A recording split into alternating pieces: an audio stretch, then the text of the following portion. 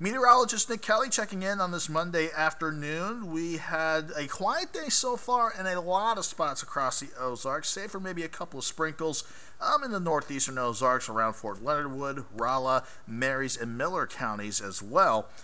But we're going to see the better rain chances eventually kick in as we go through not just this afternoon, but certainly into tonight, as the better moisture behind the cold front coming in will be working out of the state of Kansas and northwestern Oklahoma and through here to give us our best chance of rain until maybe next Wednesday.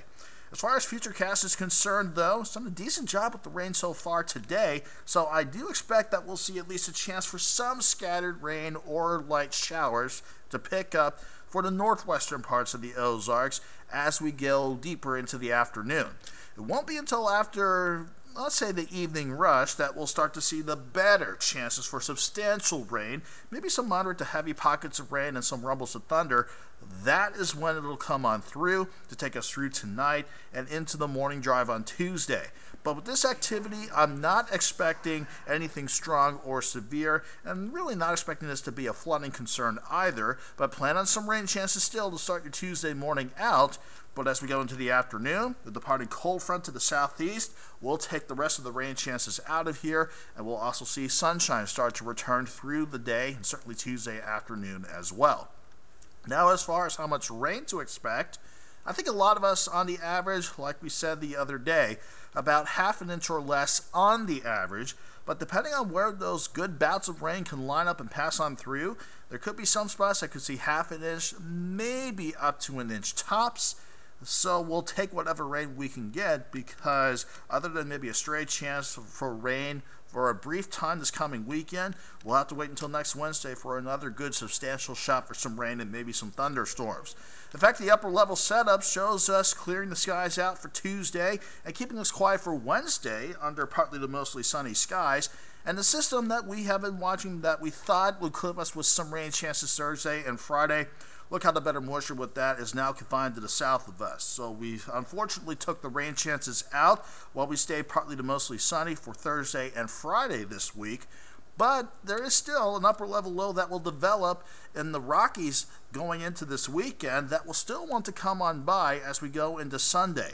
So after a dry Friday and Saturday, you can see how this projection wants to bring at least some isolated showers our way for Sunday, especially during the morning hours, but by no means does this look like a washout, but something that we'll still keep an eye on for you. As far as temperatures go, it's going to be not much more in terms of warming things up for the rest of the day. Upper 70s to highs near 80 across the region today. Then the increasing rain chances tonight and that passing cold front, despite the clouds in place, will force the numbers back down into the lower 60s. 61 in Springfield and 62 for Harrison. Then the hour-by-hour temperatures for the rest of the region today will, again, keep a lot of us in the upper 70s to about 80 degrees for highs this afternoon. Then going into this evening, the numbers will drop as our cold front starts to bring in some cooler air and forcing the numbers back into the lower 60s Tuesday morning. And even with returning sunshine Tuesday afternoon, the cooler air behind the front will certainly make it feel like fall, with these numbers topping out in the lower to middle 70s for Tuesday afternoon. And this will be a mild fall-like trend that will hold through the rest of the week, even as the numbers push back into the middle to upper 70s Wednesday all the way through this weekend. These numbers will run below the average high of 83, so that is a nice change of pace, something that we will enjoy before we see highs potentially back into the 80s by early next week. So rain or shine, we'll keep highs in the 70s primarily through the course of this week. Then after morning lows in the lower 60s Tuesday, we'll see these numbers back in the lower to middle 50s Wednesday morning through Friday morning, and then back into the upper 50s for the rest of the mornings for the upcoming weekend.